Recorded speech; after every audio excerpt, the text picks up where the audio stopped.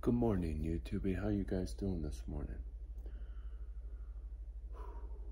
It's a bit early. I'm trying to keep a quiet tone. I was looking for my phone to timestamp this. I'm talking to my phone. I forgot. I hate recording off the iPhone. But anyway.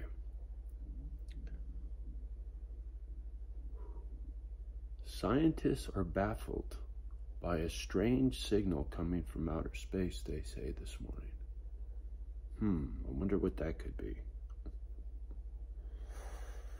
There is so many strange things going on all at the same time right now. And sorry about the dark glasses, but it's the only way I can see the tube. And my other little glasses, so I can see the tube, are in the Yukon. Anyway.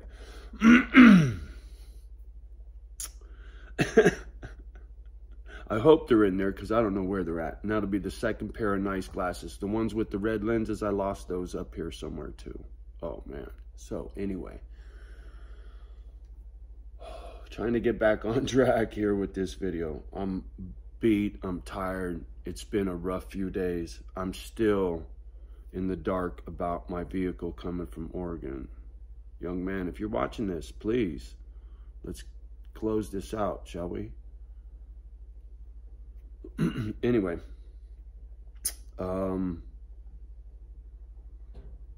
there's a lot of weirdness going on in the planet right now, for sure.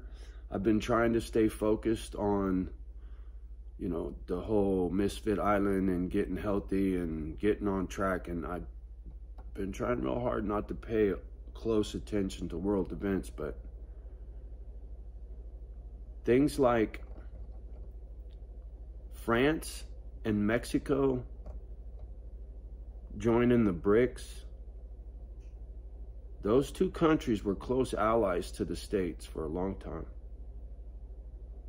And if Canada and England join the BRICS, the States are done. Just saying. How many allies do you think we got on the world stage? And how powerful are they? We don't have nearly the allies we once did. And you don't think the people that we got beef with on the globe don't see that? To me, the vultures are circling, right? They're just waiting for us to croak so they can come pick at our carcass one bite at a time. We're still alive and kicking, but man, we're on life support, homie. This country's on life support.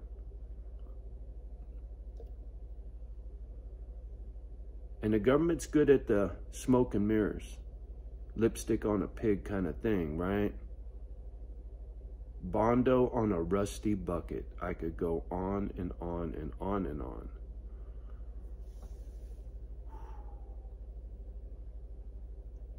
First car I ever bought, $450 from Kennedy Auto Body on El Camino Real in Redwood City, California, across the street from Sequoia High School.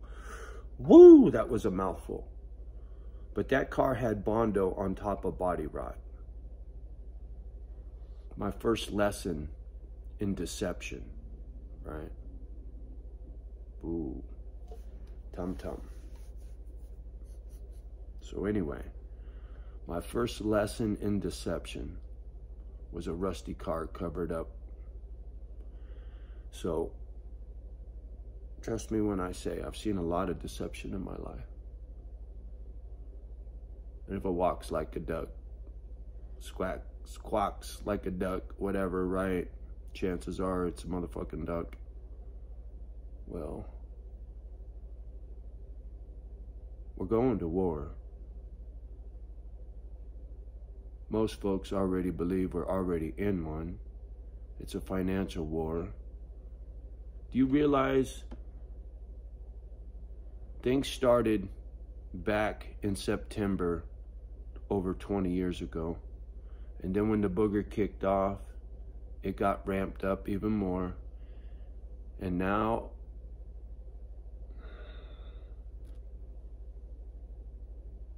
all of a sudden there's these leaks. And the countries they're leaking on, another one is real. Telling you. The United States is on life support. I don't know how anybody else doesn't see it that way, but the thing is, most folks don't want to see the truth, right? Hear no evil, speak no evil, see no evil. Homie, I'm sorry, but the shit is getting heavy. And I've been seeing it for a long time, right? It's this bullshit patterns I see. Things that aren't as they should be, or when things start to change, right? It's just, it's hard for me to explain in words when things are out of place. And there's a lot of things out of place right now. And the United States is going to be in deep shit. And the nonsense on the street, man. Did you see what happened in Chicago? The youth of this country, what do they think about? 18, 23-year-old nothings out there? What are you guys thinking about on a regular, man? Sideshows and chasing ass? Is that really what's going on? With all your gadgets and your ability to educate yourself? Like me, I can't fucking read, very little, but I've come a long way in a short period of time thanks to a gadget, and it didn't have nothing to do with fucking reading or going to college. And I'll sit down with any Einstein and give me a panel of our peers, and when we're done, ask them, who do they believe is more intelligent on the world stage, Einstein or me? I don't give a fuck what the question is. I mean, I ain't talking about a million times a million kind of shit, but just real life questions. What would you do if you were in this situation? How would you get out? Blah, da, da. Real life shit. Good luck with yourself, Einstein. You can't get what I got out of a book. And that's why I say what I see coming, what my intuition, what it feels like. I don't know how else to put it. What it feels like. What's coming. Not just what I see what's coming, but what I feel is coming. I ain't afraid to say it. Egg on the face, I don't give a fuck. I already did that with the fucking, $10 a gallon for gas and 10% interest rate, coal in your stocking. I thought we were going to be knee deep in it already, and I was wrong. I was way early, but clearly we're a long way from being over. It pained me to liquidate that silver, but I needed to pay that man for what he did for me, and it was the only way I could come up with the cash fast enough. I don't have that kind of money. So I had to. I didn't want to, but I had to. And I broke even. A lot of the stuff I got rid of was oh shit that I paid big money for back in the day when I was chasing the fallen knife, right? I bought all the way down, but what I got rid of, I paid big money for, man. The good thing was, premiums now on that stuff are good. That's why I saw a chance to break even. I may never see $37 silver again. And the stuff I sold, some of that shit I paid in the 30s for. But with good premium, I'm break even on some of it. So fuck it, right? Stressful. Got a stomach ache. Trying to juggle. Get rid of this vehicle, get these two vehicles. Because I see the long game. Right? Because like I said, what I see coming, times are going to get really, really hard. And I want to be able to make sure I got my transportation all locked up. So I don't have any worries in the transportation department.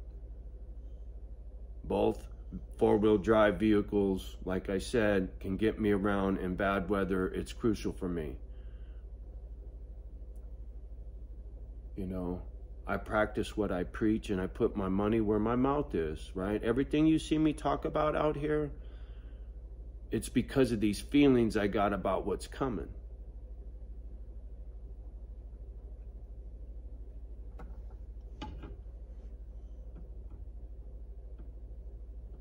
Loose Change, part 1 and part 2, is how it all got started. J Snip 4, Alex Jones, Jesse Ventura, wooey woo, all kinds of crazy nonsense. December 21st, 2012. I go on and on about some nonsense, but what I'm seeing is real life stuff. It's not a conspiracy theory, right? Who blew up the pipeline?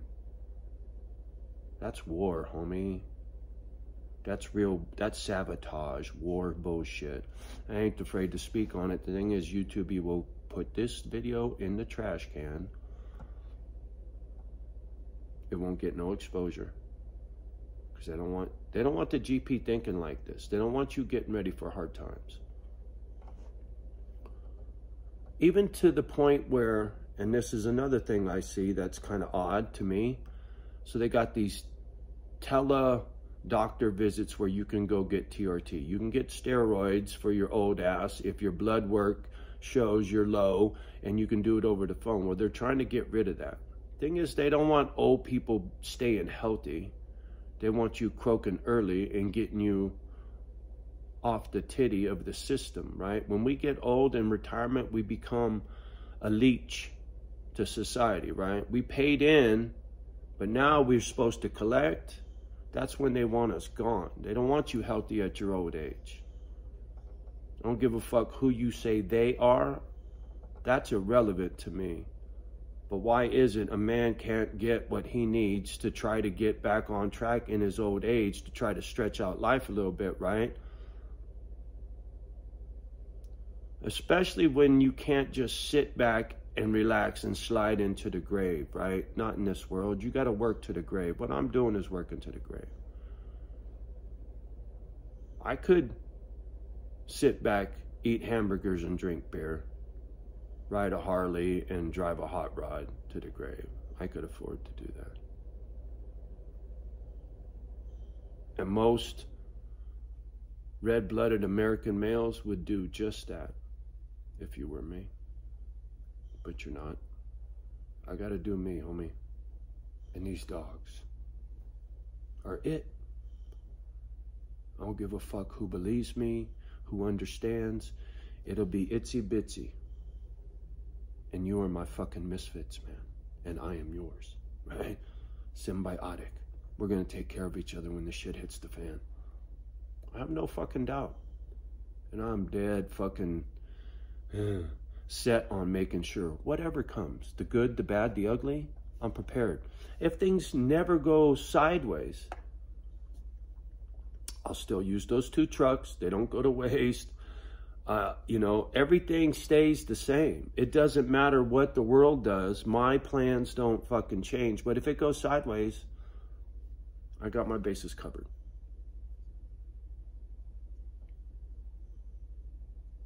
Food, water, shelter, transportation.